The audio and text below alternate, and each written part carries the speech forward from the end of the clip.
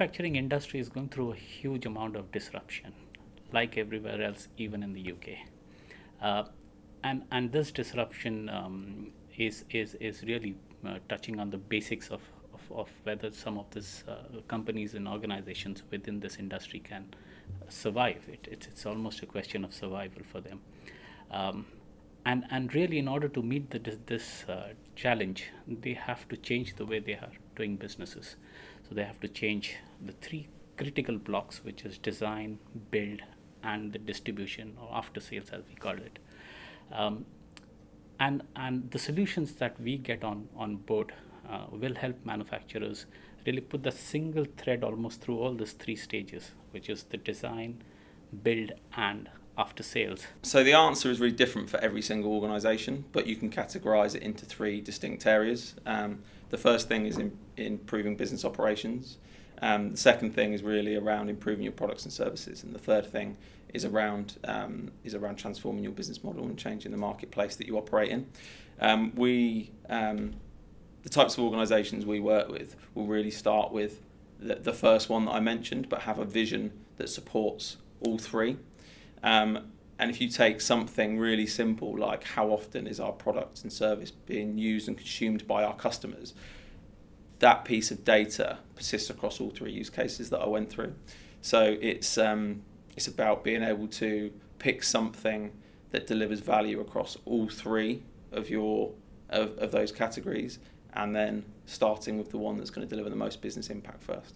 IoT, the security around IoT, the way the people, processes, and things, which is IoT as a core, can all connect in this hyper-connected world to get greater efficiencies, more innovation, and really transform the way they're doing business is what they're talking about. They believe in it, and they need some help in just walking that journey.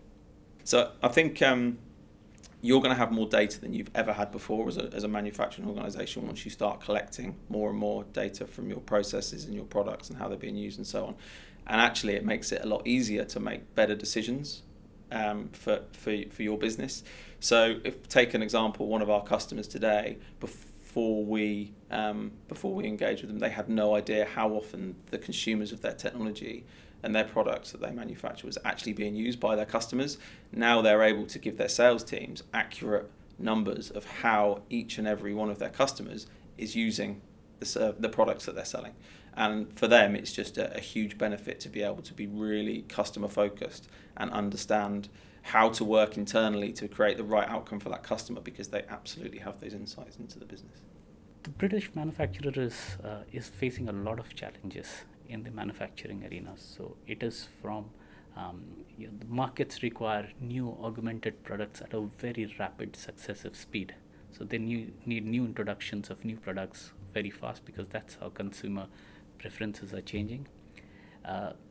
The supply chains are now global and hence hugely complex. And really, there are many more areas where there could be opportunities to transform and have new sources of revenue than just focusing on what they have traditionally been doing.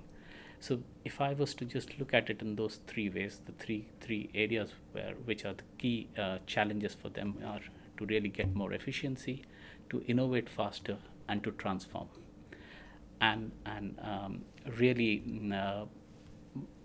We as Microsoft, we kind of get the solutions which could get them to do all of these three things. So I think from a British manufacturing point of view, it goes beyond the actual manufacturing of products.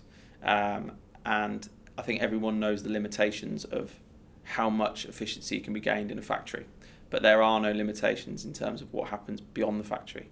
So the products and services that you're delivering, how they're being delivered, how you can improve the aftercare and after-sale service to your end user by doing things like predictive maintenance and predictive servicing of those of the things that you're selling to them and manufacturing for them. And I think that's the thing that's quite often overlooked. It's how much can be gained is kind of unlimited in terms of your operational efficiency and the customer benefit of being able to be more efficient as an organisation.